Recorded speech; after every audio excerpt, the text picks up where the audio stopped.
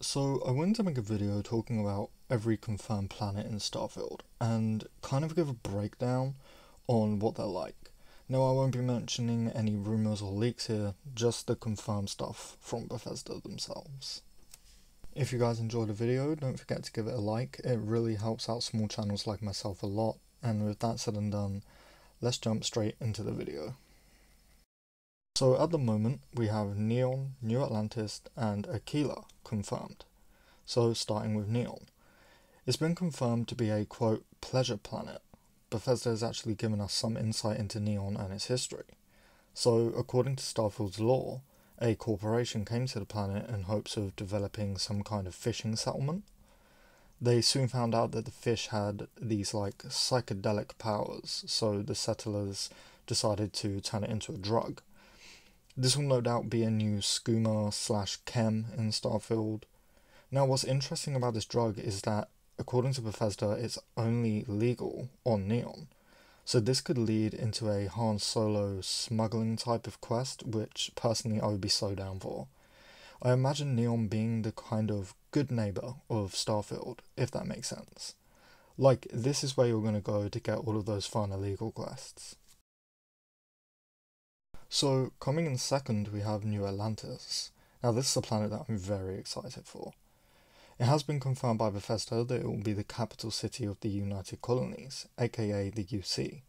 So, it will basically be the solitude of Starfield.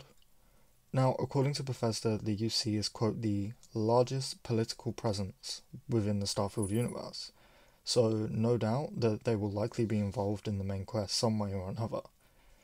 New Atlantis has been confirmed to be, quote, representing every race and creed, which to me basically confirms that there's going to be a lot of different alien type of races and different factions within the Starfield universe, but that was pretty much a given anyway, so let's just move on. Lastly, we have Aquila, which I think I'm saying right. Bethesda have said that Aquila is the capital of the Freestar Collective, which is an alliance that goes across, quote, 3 star systems in Starfield.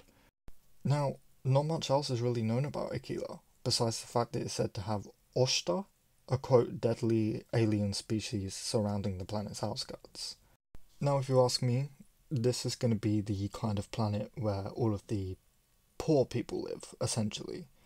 It's going to be filled with homeless and people struggling for food and money, whatever the currency in Starfield will be.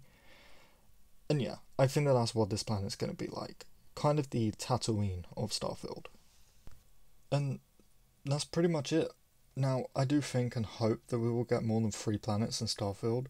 Judging from the trailer, I definitely think that we will, as the planet in the trailer doesn't look like Neon, New Atlantis, or Aquila. But yeah, that's pretty much it, guys. If you enjoyed the video, don't forget to give it a like and please consider subscribing. I'm hoping to hit 20 subscribers within the next month, so it would really mean a lot.